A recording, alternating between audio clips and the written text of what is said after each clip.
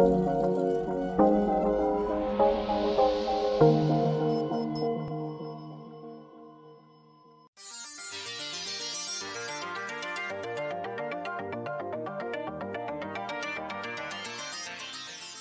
so hello everyone. Thanks for being here. So we're here again for a new session of our webinars on reproducible research. So today we have the pleasure to welcome Pierre Dragicevic from INRIA Saclay in the IPS team, and whose main fields of interest are human-computer interaction and information visualization. And so that's great, because so far we had almost nothing regarding visualization and analysis of experiments and things like that, which are pretty important. So the principle is the same for those of us, for those of you who are following the conference remotely. If you go on the GitHub webpage, you'll see there is a pad, okay, where you can ask questions. So if you want me to ask questions to Pierre, then I will just ask it for you. Okay, thanks again, Pierre. Thank you very much for the introduction. Thank you for everyone for coming. And yeah, so my talk and Yvonne's talk after me will be about not statistical analysis, but more about experiments in behavioral sciences, which include information visualization and human-computer interaction, but also many other domains like psychology, from which we can learn a lot. And my talk will be more specifically about statistical uncertainty. It's a topic I've been interested in, and how to communicate statistics.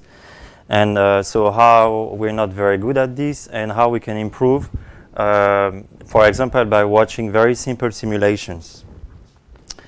So you will see, for those who are in the room, you will see in Yvonne's talk after me that sometimes there are some findings that are wrong in behavioral sciences, or exaggerated, and that those wrong or exaggerated findings will often lead to wrong recommendations, and sometimes persist in the scientific literature. We knew this for, oh, that's interesting. So apparently it's not very stable. Yeah, we've been knowing this for a while. More than 10 years ago, there is this famous paper from Ioannidis, maybe you know about this paper.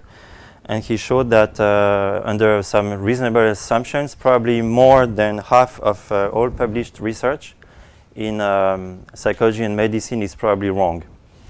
And this seems a bit sensational, but this was confirmed more recently in a also famous paper where more than 200 scientists, psychologists, replicated 100 psychology studies and found that more than half of them couldn't replicate.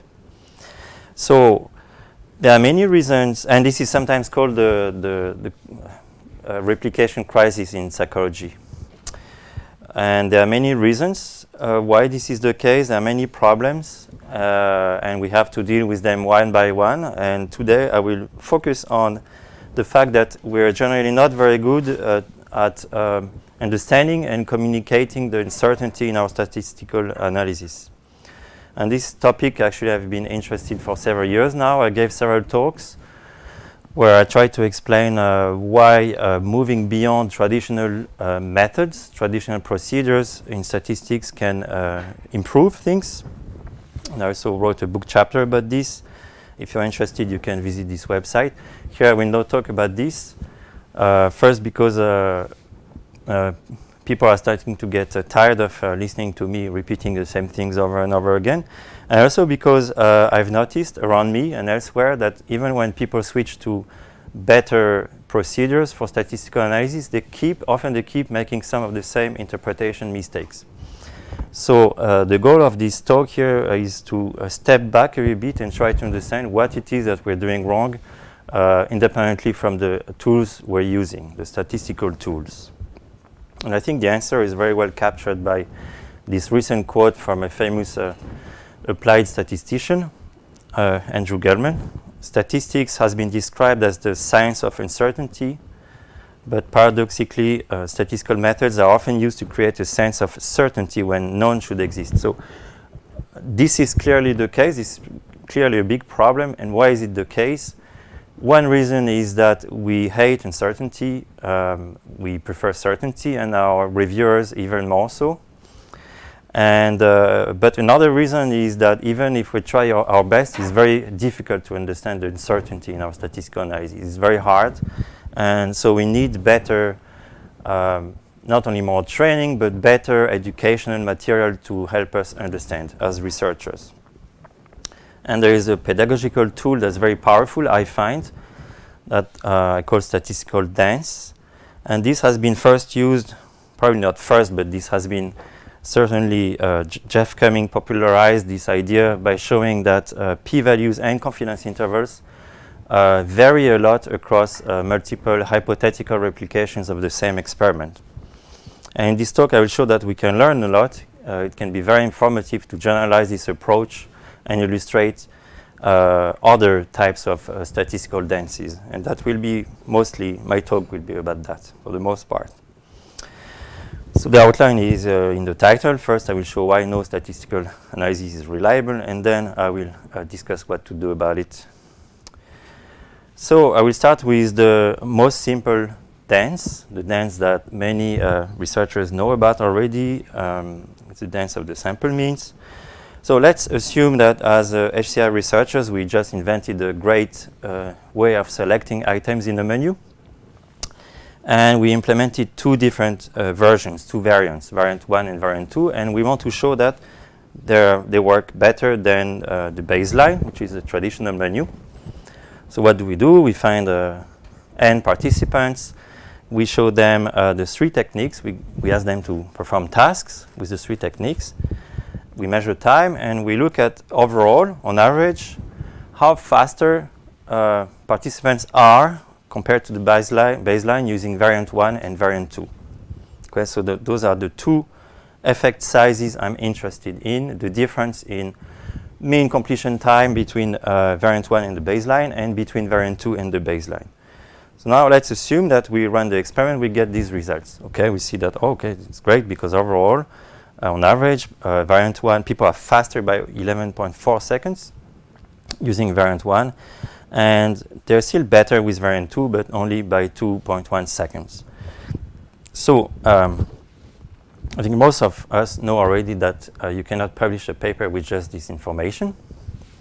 Let's see why. So I will zoom out the y-axis. Those are still the same values. It's just zoomed out. Let's see where those two means come from. So each of these means comes from an averaging over those black dots. So on the left, every black dot is the data from one participant. It's how much this participant, on average, how faster this participant was with variant 1, and on the right with variant 2. So we have a total of here 16 participants. Okay, every participant saw all the three techniques. So every participant contributes a dot on the left and a dot on the right. So we have 16 dots on the left, 16 dots on the right.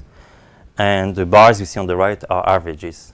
Okay, so what we can see is that there is a trend, but there is also lots of noise. For some participants were slower with our techniques, actually. So let's see what this implies really in practice by running a dance of sample means. So how do we do that? To do that, we need to run hypothetical replications of this experiment. And this is easy because this is already a hypothetical experiment. I generated this data. It's very easy. So the model is very simple. All dots on the left are randomly drawn from a distribution centered at 10 seconds, normal distribution. And the dots on the right are drawn from normal distribution centered at 0 seconds. So in reality, variant 1 is really better across the whole population. But the variant 2 is the same as the baseline. Of course, the researcher doesn't know that. But OK, let's simulate a replication by drawing two new samples. Okay, we have slightly different dots on the left, slightly different means. Variant 1 is still better, variant 2 is even better than before. Okay, it's even better. So let's do it again. Oh, okay, this time variant 1 is not so impressive and variant 2 is a bit slower. And I can do that over and over again. And so those are successive replications, and we can see how the means bounce around it. So this is the dance of the sample means. let's take the initial plot, that's zoomed in version. Okay, so you can see this changes quite a lot. And here let's look at the real effect sizes, so the population means, which of course the researcher doesn't know about. As a researcher, what we can do is only run a single experiment, which means closing your eyes and taking a random plot from the infinite sequence of plot of which we just saw a subset.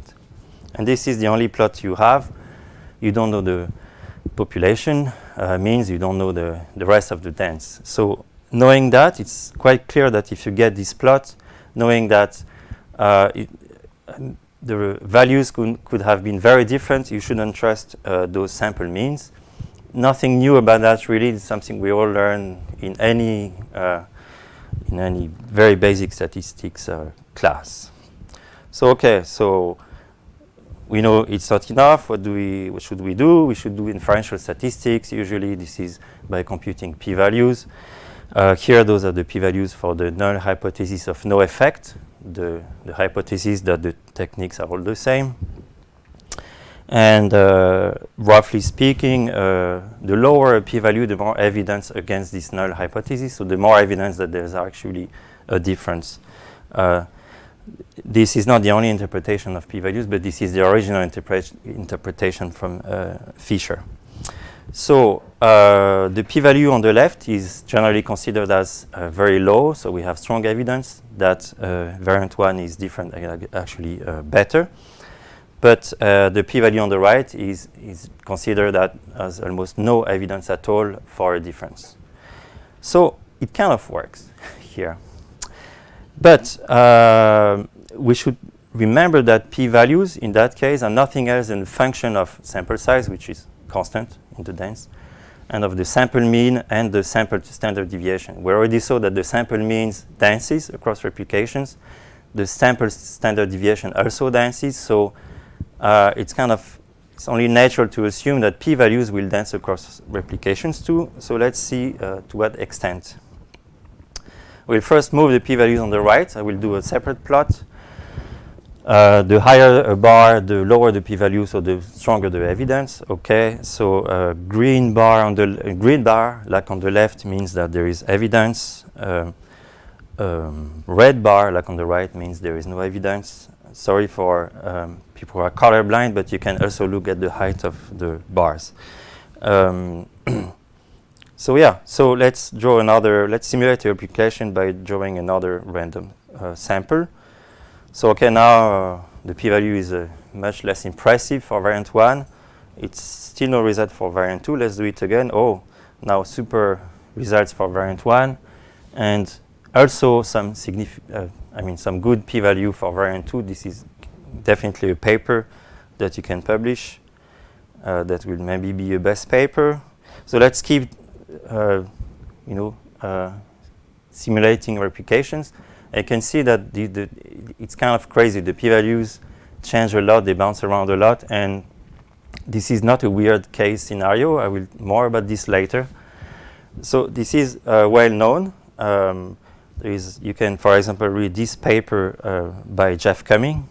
By the way, I don't know if you saw before, but it was indicated on the slide that you can look at all references at, there's a URL where you can check the references. Okay, let me go back to this. Sorry, it's here on the top right. So if you see an interesting reference, you can just directly download the paper. So 3w.avis.fr/dances. Sorry for this interruption, I forgot to mention. Let's go back.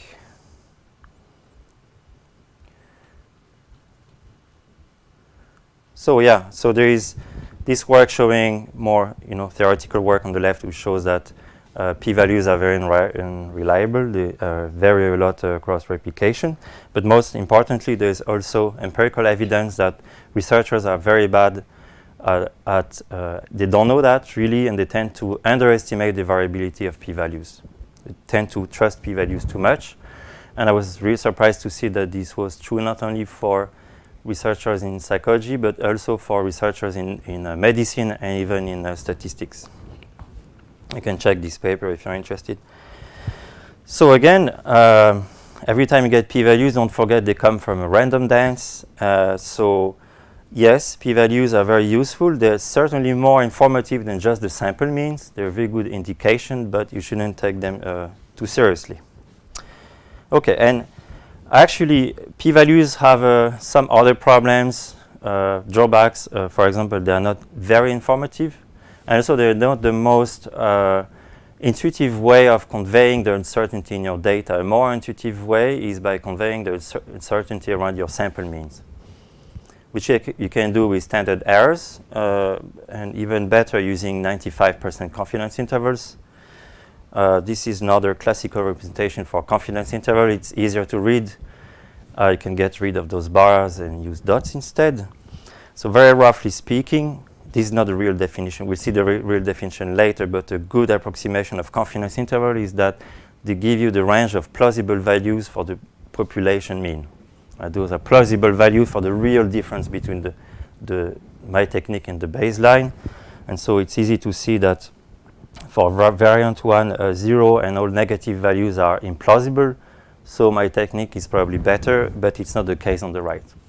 Right? So this is consistent with what we saw with p-values, but with more information because it doesn't only focus on how likely is 0 as an effect, as a true effect. So now, remember that those dots are the sample means, right? And we know that they're bouncing around. So the confidence intervals will also bounce around. But also their length will also vary because the sample standard deviation also changes across replications.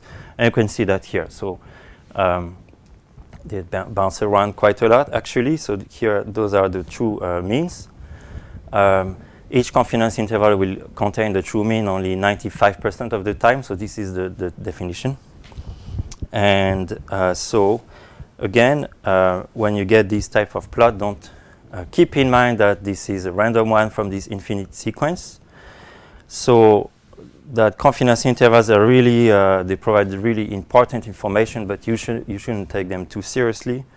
So don't trust them either. There is no point, for example, reporting confidence intervals with up to 3 decimal places and drawing conclusions about where those endpoints, where those limits happen to end.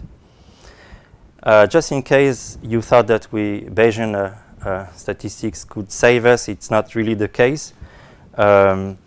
Those are Bayesian credible intervals and posterior distributions for the same data with weakly informed priors. They are quite similar to the 95% confidence intervals. It's often the case in simple cases. And they're also dense as much. In that case, we'll see more later about that. But so again, this is what you would get if you analyze the data using a Bayesian estimation approach. It's really informative, especially those posterior distributions are really useful because they really let you interpret your data in a more nuanced way than those binary confidence intervals. But you shouldn't trust them more than the rest. Okay, let's get back to p-values quickly. So p-values are a means for testing hypotheses. There is a more rigorous way of doing that. It's called Bayesian Bayes factors.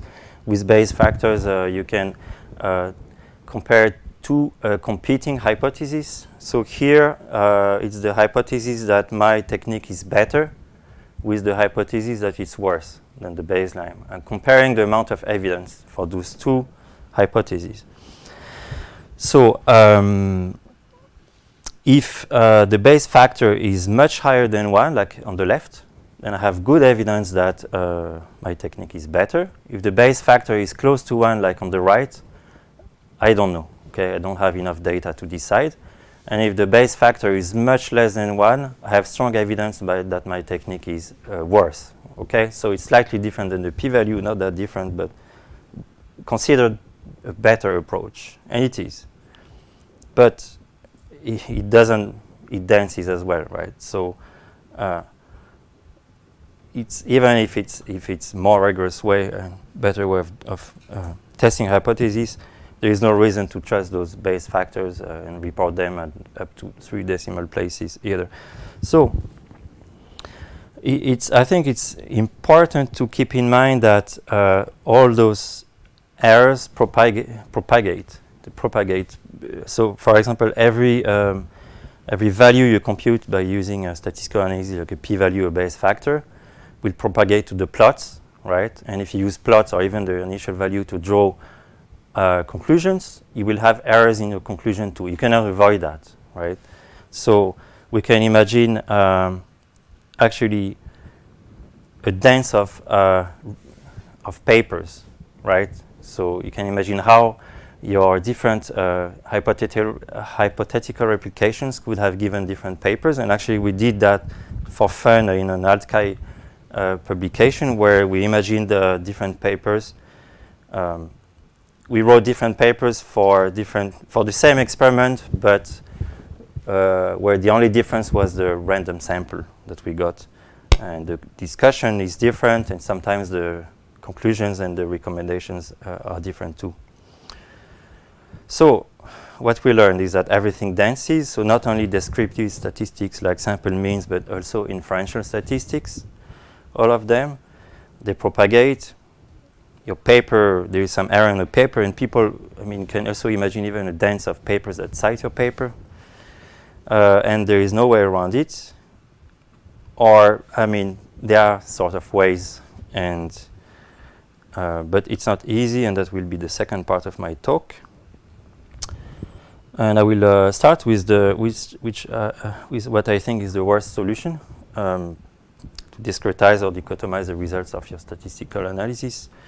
So let's get back to p-values. There is something that people like to do to help them interpret p-values. They set a threshold, 0.05, arbitrary but conventional threshold, and they consider, they label everything that's below as significant and everything that's above this threshold as non-significant. So there are problems with this. One is that you're throwing away lots of data, and actually it doesn't really help stabilize the dance. Why? Because yes, I mean, two p-values that are on the same side of the threshold will look exactly the same, so that's good.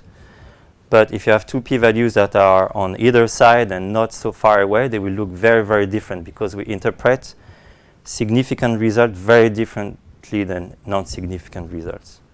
So here is the dance. This doesn't stabilize the dance, it only makes it more jerky, right, and throws away information. And there are other problems with this practice, like for example, it makes you think dichotomously about the results, so it's not very good tool for thinking, for statistical thinking. Also, it's one of the causes of p-hacking and replication bias, so publication bias that Yvonne will mention. So my recommendation is don't do this.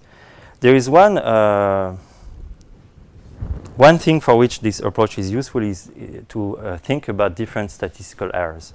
So here, for example, I took a plot from the dance where I was very unlucky because I got two wrong results. On the right, for variant 2, I got a significant result, and I know there is no difference, right? So it's called a type 1 error. It happens 5% of the time in the dance if my alpha value is 0.05.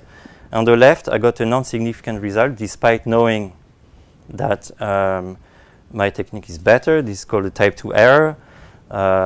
It depends on the rate depends on the experiment, but here in my case, for my simulations, it happens 30% of the time. And so we say that we have statistical power of 0.7. So just in case you thought that I took some weird examples just to make a point, statistical power of 0.7 is considered not bad at all. It's actually higher than the average in psychology and probably also in HCI. So which means that when you actually run an experiment in HCI, it means that you are taking a result from a dance that's probably as wide as the ones we saw here, or even wider. Okay, so there is another thing that we can do. We can use confidence intervals and observe whether they contain 0 or not, and then label results as significant or non-significant. This is the same as looking at the p-value, whether it's more or less than 0.05. So it's exactly the same, so the dance will be the same if you ignore the confidence intervals. So I would suggest not doing this for the same reasons as before. Base factors too, so sometimes people help, they like using threshold to help them interpret the base factors. So base factor of more than 10 or less than 1/10 is considered strong evidence. So I could do this, right, and decide, okay, we'll decide that everything above 10 is good enough evidence and everything below is not. This dance is too, right? This doesn't solve the dance problem.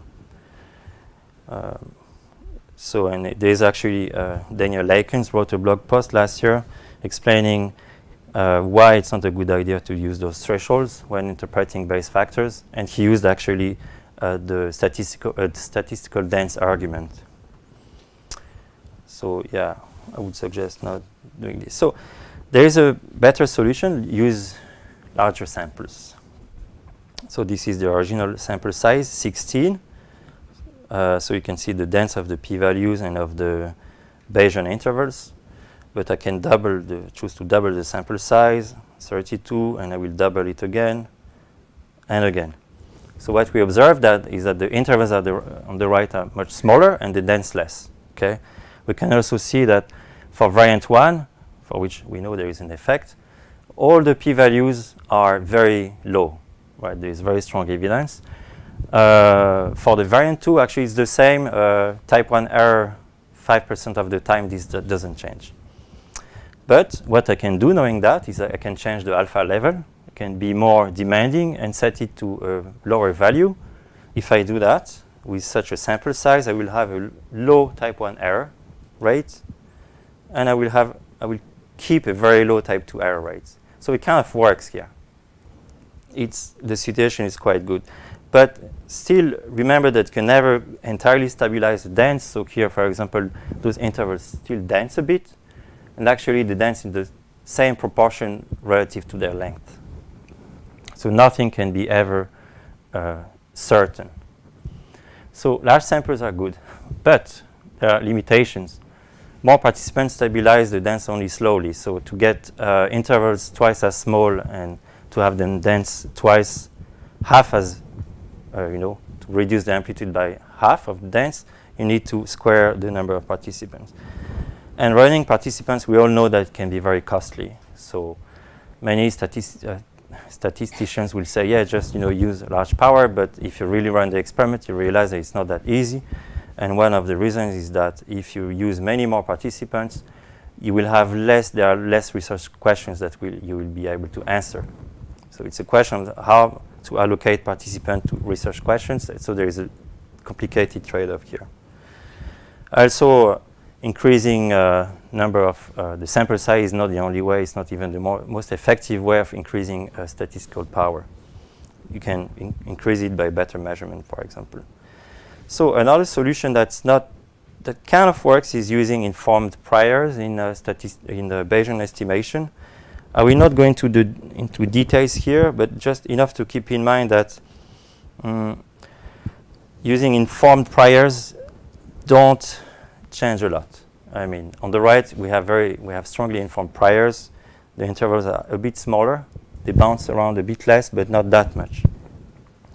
So it's good. It's good to do that, but we need very, very strong priors to really stabilize the dance of Bayesian intervals. And we all know that probably many of us know that strong priors are assuming that you're replicating an experiment because you need a previous experiment to inform your priors, and replications are rare in HCI. So I think the real problem and that we need to address is that there is maybe a lack of appreciation by researchers about the uncertainty in their statistical analysis. Okay, I think we're all very familiar with the dance of the sample means. Everyone knows that. We learned that it's in the textbooks, but somehow we overestimate the reliability of p-value statistical tests and interval estimate. So there is this sort of magic thinking. We think that statistics are kind of magic because they will stabilize. They will turn uncertainty into certainty. And statistics cannot really do that. And it's hard to overcome this wrong intuition. And so that's why those simulations of hypothetical replications are very useful. The solutions are, of course, better education, but also more willingness from researchers to learn by themselves and run simulations by themselves. But also, of course, we need new principles about how to interpret our data. We need some form of guidance that everyone can understand and new principles. So there is one principle that I talk about a bit in my chapter, which I call the robustness principle. It's not a good word because robust is already used in statistics to mean something else, but bear with me. So I refer to a robust analysis. I mean, I'm saying a statistical analysis is robust to sampling variability if two similar data sets give two similar results. So you can apply this to plots, for example. Good plots are robust. If you use a good plot, then two similar data sets will give two plots that are visually similar. And it's the same for interpretations. So a way of interpreting results can be robust or not robust to sampling variability, depending on which method you use. So essentially, this means that your results section should be a smooth function of the data. So it's a very good property to have. Let's look at examples. Those are 4 different ways of plotting distributions. You can see that each of them dances differently. It's kind of interesting. The Vining plot has a very interesting way of dancing, which means that the shape of a Vining plot is both visually very salient and noisy, which probably means that if you take any of those plots individually, you might misinterpret them. Box plots also have a nice way of dancing. They dance quite a lot. One of the reasons is that there is a mechanism in a box plot that identifies extreme values as outliers and displays them differently.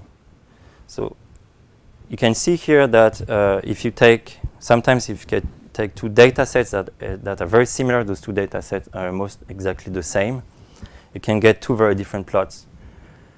And at least two different interpretations if you don't understand box plots that well. You might think that on the left, okay, so negative values are kind of allowed. You know, I have some negative values. But if you look at the plot on the right, you might think, okay, actually it's all positive values. This dot is just an outlier. It doesn't count.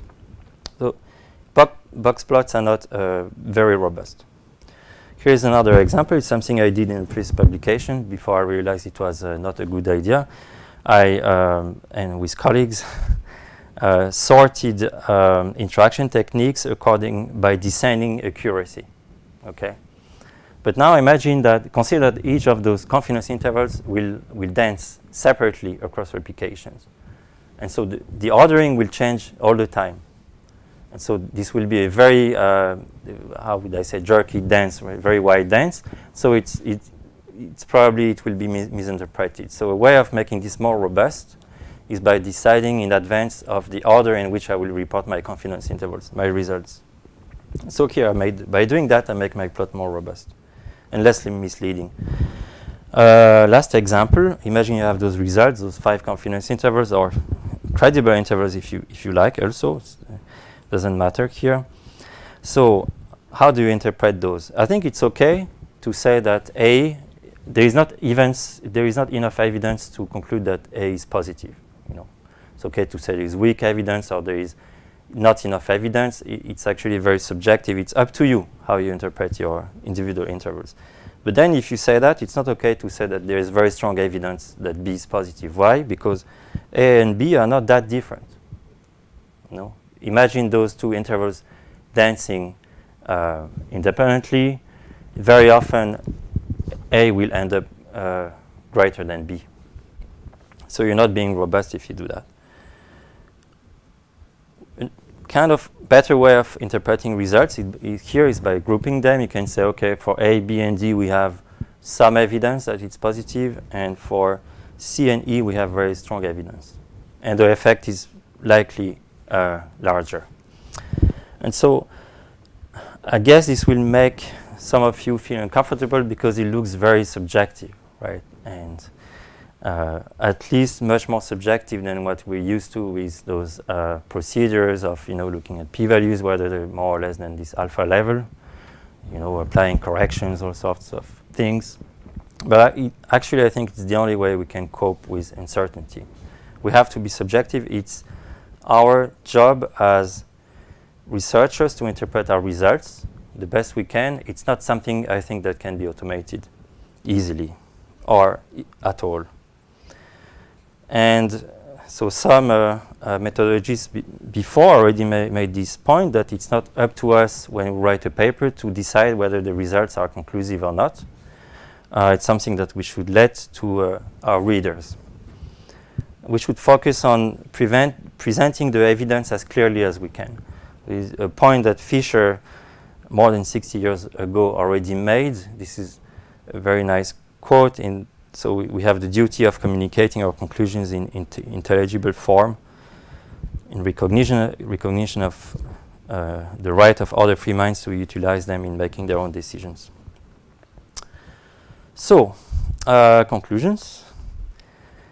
So I painted a kind of depressing picture. There's a sort of curse of in statistical analysis, is that no matter what analysis you use, you will never get certainty.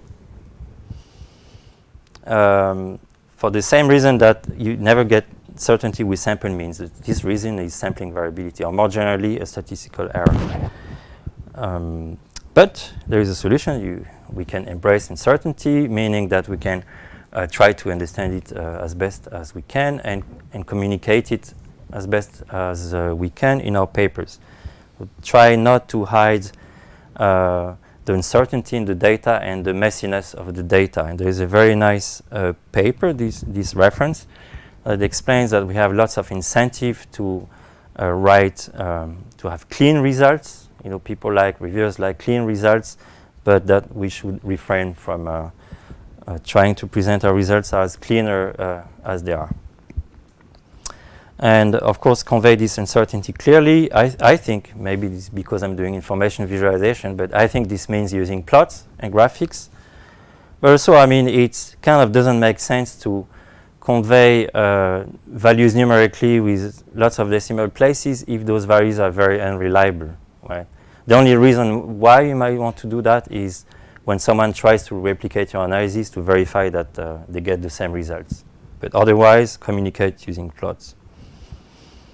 When you choose what's the best plot or how to interpret your data, always keep the density in mind and seek robustness, which implies never dichotomize results into, for example, significant or non-significant. And be nuanced and use vague language. So that's also, for some reason, controversial. I get sometimes reviews that say this is too vague, your conclusions are too vague, I want something more clear. I think they're completely wrong. They just don't understand. They don't understand the point of running experiments and doing statistics. And actually, there is this book, for example, the whole book that shows that vague language is very important in reasoning, including in scientific reasoning. And so focus on presenting your data as best as you can and let your readers judge by themselves. Thank you. I'm happy to take questions.